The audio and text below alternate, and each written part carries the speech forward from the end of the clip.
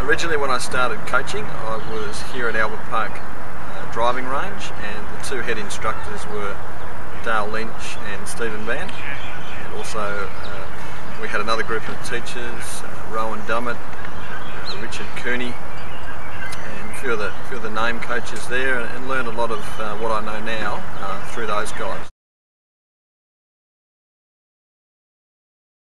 Really trying to keep it very simple,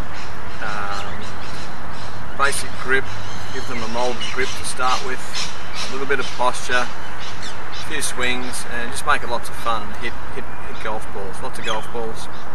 Starting off with a short half swing, building into sort of a little bit more of a bigger swing, and then just teaching the beginners the other parts of the game that will make a difference later on. But they effectively just want to have fun and see the ball fly off into the distance.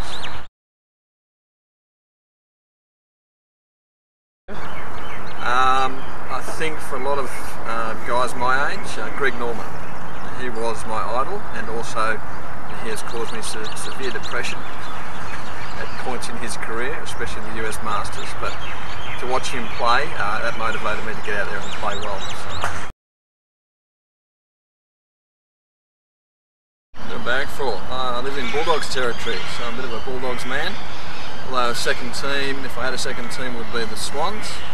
And this is going to cause a bit of controversy, but depending on what you call football, I'm a bit of a fan of the Ramble code as well. So favourite team AFL would be the Dogs, and then EPL would be Liverpool.